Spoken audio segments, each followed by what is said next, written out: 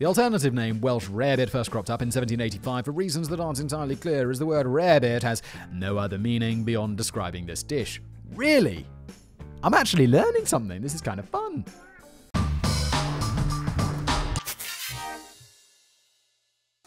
Today's video is brought to you by Surfshark. More on them in a bit. Hello everybody, welcome back to another episode of Brain Blaze. I, as always, am your host, Simon. Welcome to the show. What happens here? Danny writes me a script. Canalize food products. They're never what they say on the tin. This seems to be a reoccurring thing lately. I just recorded a video all about, like, medicines made out of weird shit. And now we're doing, like, stuff in tins. Creative geniuses here at Brain Blaze. Let's just get into it, shall we? I've been busy working on a business proposal to open the Swong Song restaurant of Rong in Kwantong in Hong Kong, which would... Danny thinks he's challenging me, but I'm a legend of speech. I am a god king. You challenge me, mortal? A god of Olympus? Which would be open all summer long. The idea would be to stuff the kitchens with the world's most misleadingly titled foods to create a delectable menu of mistruth. Here's a taster of what's in store for those who might not be able to tag along with the throng who belong in the wrong. Ding dong. Danny, bring it on, mate. Come on. All you need to do is put the word effortlessly. Got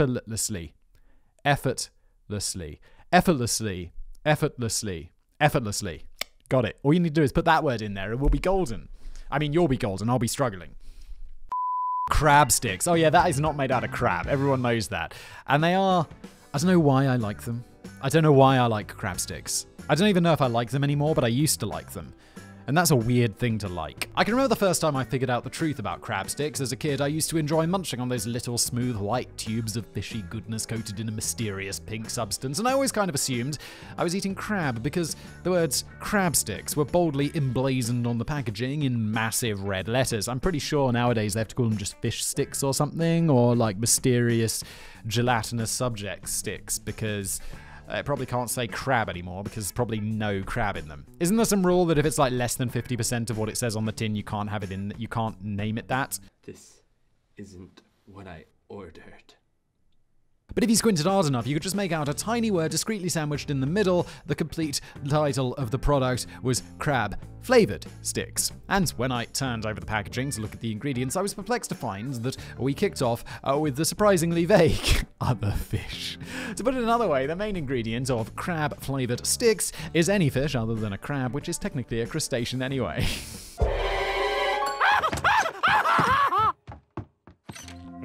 Yes. Exquisite. You wouldn't be allowed to get away with that in most countries today. Here in the UK, we now tend to call them seafood sticks. Okay, that makes sense. The US manufactured sticks were forced to legally identify them as imitation crab sticks. That is just not appealing. Until 2006, when the seafood industry successfully lobbied the FDA and got the name changed to crab-flavored seafood made with surimi, a fully cooked fish protein. Bro, is that even better? I literally thought this was going to be one of those stories where the US is lobbied so fucking hard that it's like, no, you have to call them imitation crab sticks. And then some lobbying happens and now they are crab sticks again. Because money talks, bitches. To be honest, I think imitation crab sounded more appealing, but as the name change indicates, this imposter crab, which was first introduced in Japan in the 1970s under the name of kanakama, is actually produced from surimi, which is a mixture of ground fish and starch and fillers. Lovely. They sometimes do it, you know, if you go to like a cheap sushi place, there'll be like, you know, those California rolls or those little rolls, the maki, is it maki? With the seaweed and then the rice and the thing in the middle. And you know you've got cheap, you know you're having cheap sushi, when it's like either that thing in the middle is a bit of avocado or it is a crab stick. That's some cheap sushi. I'm just not a big, knowledgeable person about sushi. So if they're putting like, you know, the red tail, finest magical fish in there, or if it's a little crab stick, I'm probably not going to know the difference because it's mostly rice and seaweed. And it's much cheaper. I'm sure I could learn something about this, but then it's like then I'd have to spend lots of money on sushi, which would be expensive. It's like the problem. Like lately, I've been drinking more wines and I've been buying like interesting wine, not like some Johnny Depp shit, just spending more than like, you know, £2 on a bottle of wine equivalent. And I'm like, yeah, now I'm like, yeah, but I like this now. I don't want to go back to £2 wine. And I don't want the same to happen with me in sushi. I want to, you know, I want to keep myself grounded. I demand satisfaction! Not like, was Johnny Depp spending like 20 grand a month on wine or something? Fuck Johnny. Or he was like, someone said he was spending that much and he was like, oh no, that's far too little. The fish in question is often the mild and bland pollock, and when it's shredded and pressed into the surimi base, the result is a completely tasteless lump of mushy paste. It's only the seasonings that add any sense of flavour. The surimi is then pressed into a shape that vaguely resembles the leg of a snow crab, an illusion which is enhanced by the coating of that mysterious pink or red substance, which is of course just artificial colorings. I always thought it was red. And it's kind of harder, isn't it? It kind of feels like it's keeping the stuff inside somehow, even though you know it's not because it's just on one side, right? It's been a long time. It's been a long time. Although the naming is a little more accurate today, certain big restaurant chains can still drop the ball. When Frankie and Benny's launched their crab bruschetta in 2014, the staff initially reassured customers that it was produced from 100% crab meat, following the suspicions from less. Is Frankie and Benny's? It's definitely, it's like a UK, we have it as a restaurant in the UK and it's like an American restaurant. Do you actually have it in America? Americans have always been curious about that because it feels like too American. Like you go there and you're like, restaurants in America aren't actually like this. Like you do, there's, right? And they're not quite that American. Although America is very American in general.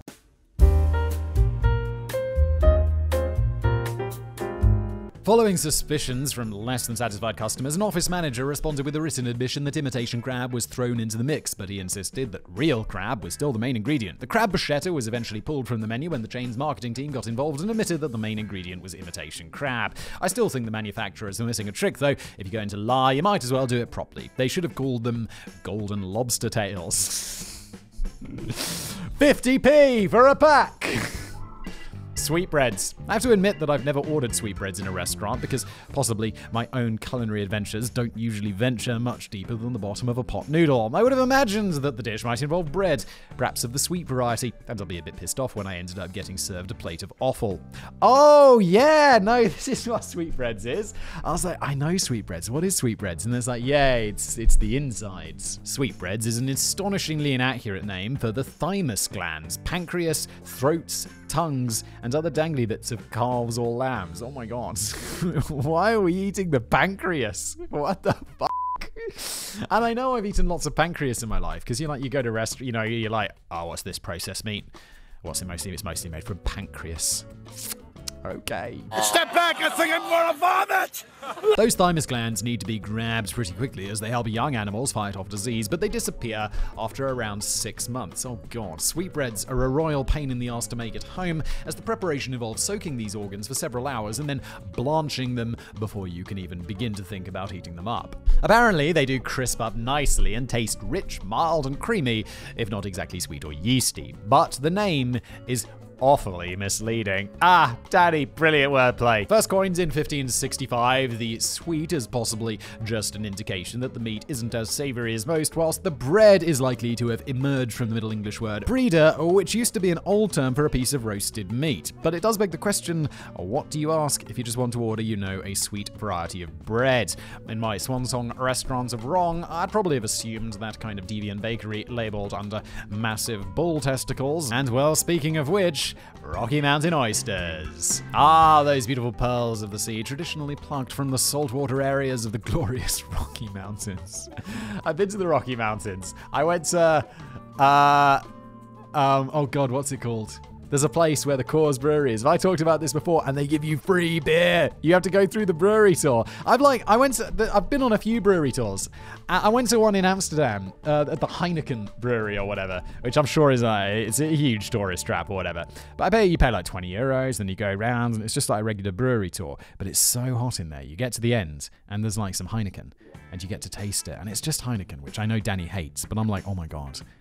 After this hot brewery tour, you're like, give me the Heineken!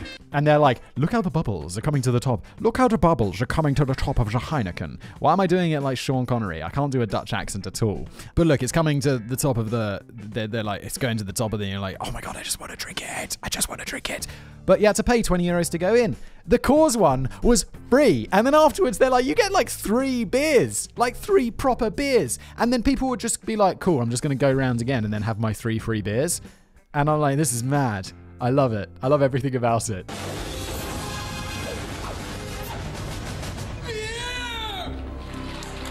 The only trouble is that you don't tend to find much saltwater near the Rocky Mountains, and this helps explain why those aren't really oysters on your plate. You're actually sinking your teeth into the juicy, deep-fried testicles of bulls, sheep, and mountain goats. These testicles have been skinned, pounded flat, and breaded. They were traditionally...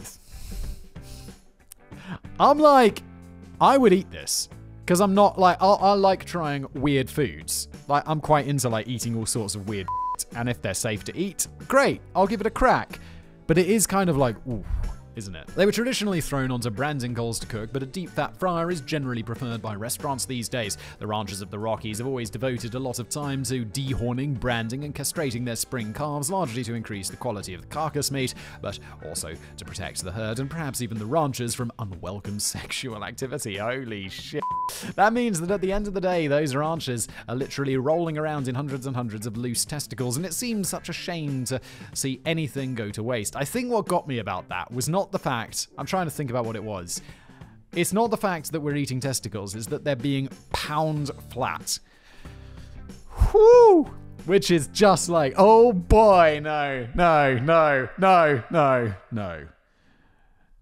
Might as well deep fry those suckers and palm them off as Rocky Mountain oysters to other suckers. The delicacy has spawned its own devoted following of bollock chewers, and several dedicated festivals are held every year. The most famous one is Testy Festy in Clinton, Montana, to which 15,000 fans turn up each year and get through 50,000 pounds of testicles over 5 days. It's probably not an ideal place to take your granny, though. Things can get a bit seedy at Testy Festy. Aside from the testicle eating competitions, you can also get involved in wet t-shirt contests or the Undie 500 relay, in which often semi-naked men and women get a chance to show off their skills in both tricycle riding and rapid beer consumption. I have to say, this sounds like a right laugh. The actual naming of Rocky Mountain oysters boils down to a bit of cowboy humor. They're also known as prairie oysters in Canada, whilst other popular names include cowboy caviar, dusted nuts, Montana, tendergroins, and my own favorite, swinging beef. It's a good name. It's a good name. And you have to admit that any of those sound marginally more appetizing and marketable than deep-fried bull testicles. No shit. So let me interrupt today's video to tell you about today's fantastic sponsor, Surfshark. What is Surfshark? Well, it's right there in the name. It's surfing, and it's just not, it's a VPN. Because you're surfing the web, and you're avoiding the sharks. Oh, I see. That's clever. Look, Surfshark allows you to do a bunch of stuff online. They keep you safe online. There's just multiple benefits, really. What should we talk about? VPNs. VPNs. First of all, streaming options, right? I don't know, let's say you've watched everything on Netflix, or you've watched I don't know, you'd think that with Netflix, right, there's so much content that you're never going to run out. You are dead wrong. And I don't mean by literally watching everything, because I just don't want to watch, like, another reality show that's a bit shit. So what you can do is you fire up your VPN and you jump over to another country, like hit up somewhere in Europe or Canada, or if you're outside of America, in America, Japan, wherever, and you'll find that there's a whole new bunch of stuff for you to watch because, well, it's just better that way, isn't it? I like coming back to the idea. I was listening to another podcast someone was doing, and they were saying how they had to sign up to a new subscription service. I won't name it, but like they had to sign up to that because they didn't have The Office on Netflix. And I was like, what are you talking about? I watch The Office on my Netflix all the time. And it just seems to be some sort of restriction thing in the US. So you fire up your Surfshark, you jump on over to somewhere outside of America. And at least when I did this like a month ago. No, I mean, you can still get it. Like, I watched it last night. So you can still see The Office. Just use Surfshark VPN. Also, it keeps you safe. So, I don't know, you're using that dodgy Wi-Fi and you're like, shall I log into my internet banking? You can if you've got your Surfshark running. Just go in there. There's like this thing. You just click quick connect, and this little thing spins round, and it's like, boom, you are connected. And it's super fast. You don't have to worry about any of that stuff. Not that you need speed for internet banking, but for like Netflix and stuff, it works great. You have nothing to worry about. So all you need to do is go to surfshark.deals/blaze, and you'll get 83% off and 3 extra months for free. Again, surfshark.deals/blaze for 83% off and 3 extra months for free. Brilliant stuff. Thank you, Surfshark. And now back to today's video. Buffalo wings. I'm displaying my own lack of gastronomical gumption again when I admit that I've never eaten buffalo wings or ever really given the name much thought. You've never eaten buffalo wings? Isn't that just, unless I'm mistaken, it's like buffalo sauce, which is like a type of barbecue sauce on wings, on chicken wings, right? Where they've been divided into 2 pieces. This is common. This is something, don't you get this at like TGI Fridays in the UK and like, or Frankie and Benny's? There's a bunch of places that I order, like, wings. I love wings. I'm mad for wings. Like, I don't like ordering them so much because they deep fry them. but I make wings in an air fryer and they're like 90% as good, and then there's no oil, there's no deep frying, which I know it's chicken wings, it's not healthy for you, but it's a sure lot better than fried chicken wings. I mean, I always felt pretty sure that they weren't really buffalo wings, which would obviously be a much bigger thing because they have to carry more weight, and so I would imagine it's pretty common knowledge that the name is derived from the location from which the winged dish first sprouted, the city of Buffalo in New York. Of course, the city didn't invent the concept of eating wings, but the name relates specifically to the hot spicy sauce which is smothered all over the deep fried chicken wings to create the distinct dish. But there's quite a bit of controversy over who was the first to start serving it. So the popular legend goes the buffalo wings were first served by the Bellissimo family in the Anchor Bar in Buffalo in the 1960s. But the weird thing is that none of the now deceased family members could agree on the details of the origins. I've made a video about this before. It was like some family, and then she was like, I've only got these leftover things, and she chopped them in half to make the two like wings. So there's the winglet and there's the mini drumstick piece. Something like that. The son of the owners, Frank and Teresa Bellissimo, claims that his mother came up with the idea of serving the wings to the Catholic patrons very late on Friday nights. Oh wait, that's not the story I know. During this period, many Catholics only ate fish and vegetables on Fridays, so it was a special treat to tuck into something meaty when the clock finally struck midnight. Teresa herself... What? It's just one day a week that you have to eat fish instead of meat. I love meat, but there's no way that I'll be like waiting till midnight to have some meat because I didn't get to have meat for a day. That's insane. Teresa herself claims that her son once unexpectedly brought a bunch of hungry friends back from college. This is the story that I know. Under pressure to rustle up something quick and easy for the whole gang, she took the usually discarded chicken wings, smothered them in cayenne hot sauce, and lobbed them in the deep fat fryer. Well, students will apparently eat any old shit. Meanwhile, husband Frank tells the conflicting story that the delivery drivers made a giant cock up one day and dumped a ton of chicken wings at the restaurant instead of the backs and necks that he had ordered. You need those backs and necks. Okay. My neck, my back, lick my pussy. The recipe was born out of a desperation to shift a load of unwanted wings. The odd thing about all of these stories is that there's no evidence that buffalo wings ever appeared on the menu at the Anchor Bar in the 1960s. A comprehensive article on the restaurant appeared in the Courier Express in 1969 and made no mention of this supposedly speciality dish at all. Despite this, when July the 29th was officially declared to be Chicken Wing Day in 1977, really? The serving mayor of Buffalo credited the Bellissimo family as the inventors, and that's perhaps not entirely fair on an African-American by the name of John Young, who was allegedly serving up his own dish in his own Buffalo restaurant, Wings and Things, several years before the Bellissimos. So that was a fucking lie. This was during the shameful years of segregation, and it could be the case that whilst white people had their first taste of buffalo wings at the Anchor Bar, black customers had already been enjoying them for years at Wings and Things, which is a better name. Like, if I was looking at the Anchor Bar or Wings and Things, I'd be like, Wings and Things, because they specialize in wings and things. Whereas the Anchor Bar is like, I just assumed that's for drinking. Incidentally, even the naming of Buffalo City doesn't really make much sense. Whilst it was named Buffalo Creek, which flows right through it, the naming of the creek is odd, as it's unlikely that any buffalo ever planted a hoof anywhere near it. A pity they didn't call it Chicken Creek. That would have solved so many problems.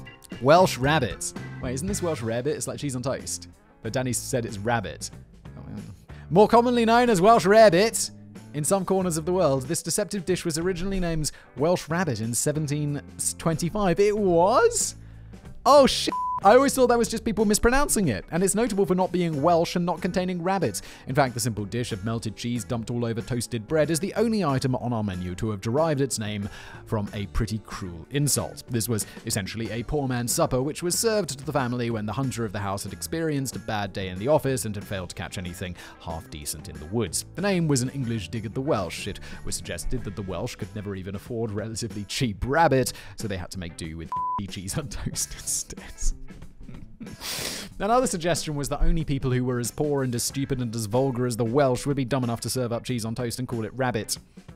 I really want some cheese on toast now. It's so delicious. I love that. The alternative name, Welsh rarebit, first cropped up in 1785 for reasons that aren't entirely clear, as the word rarebit has no other meaning beyond describing this dish. Really? I'm actually learning something. This is kind of fun. This is what you guys must feel like. Nah, not on this channel at least. We never learn anything. It is possible the restaurants invented the new name to avoid confusing international customers who might reasonably expect to be getting served a rabbit of Welsh origin, but it's perhaps more likely that the Welsh played a part in pushing forward the new name as they weren't too keen on the snotty implications melting all over the original choice. I'm still inclined to just call it cheese on toast though. Yeah, it is. It's just cheese on toast. It's the sort of thing they call it in a restaurant so it doesn't look like they're serving cheese on toast. Oh, and I'd highly recommend Welsh beef tenderloin if you ever get a chance to try it. Don't be put off by the fact that it looks like a raw potato drenched in cold spaghetti. Oops.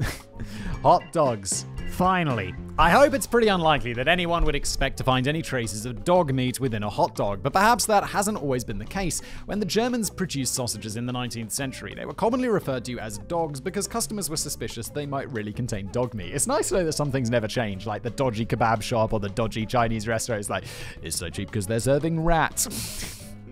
Jokes back in the day were the same. I'm reading a book. Bing, bing, bing, bong, bong, bong, bong. Get those lights off. Bing, bing, bing, bing. I'm reading a book right now, which was like 100 years old. It's like, I'm definitely going to mispronounce his name. Is it Woodhouse? It's spelled like Wodehouse.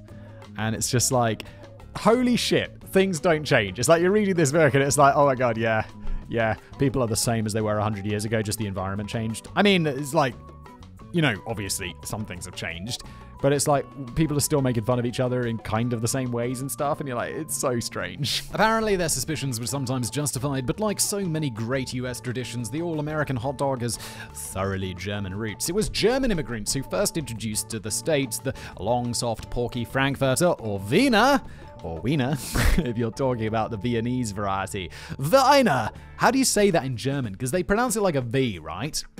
Wiener. I'm just going to call it a wiener. Does that also mean penis in America? Do you use that, Americans? In the UK, at least when I was a kid, it'd be like wiener can also mean penis. Fun. But who had the idea of shoving them in long buns and christening them hot dogs? It's another one of those cases where nobody can agree on the definitive answer. One popular theory involves a German immigrant by the name of Feuchtwanger, who sold Frankfurters from a street stall in 1880. He initially attempted to loan his customers white gloves to protect their hands from the intense heat of the sausages. When he noticed that hardly any of his customers could be asked to return the gloves, his wife proposed that it might be a more cost-effective strategy to just develop a long bun which would serve as a protective layer. As for the name, it's often reported that the New York Journal cartoonist Tad Dorgan came across a vendor at a polo match in 1901 who was loudly encouraging customers to grab his Dachshund sausages whilst they were red hot. Gay! Tad is alleged to have drawn a cartoon of the scene, but he didn't know how to spell Dachshund, so he just wrote hot dogs instead and unwittingly coined a new term. Doubt has been thrown on this claim, however, as no such cartoon has ever been found from the large archive of Tad Dorgan's popular work that still exists today. But why would the vendor have been selling Dachshund sausages in the first place? I don't know if I'm pronouncing that right.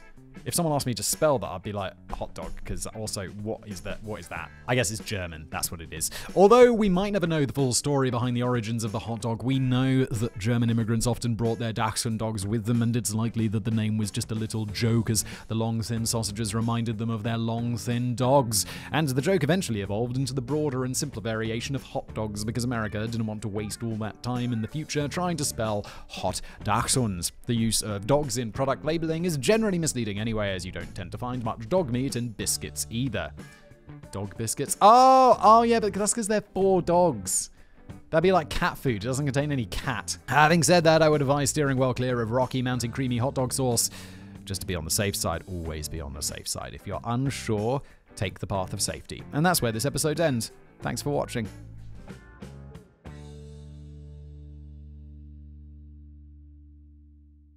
Whew! Which is just like, oh boy, no.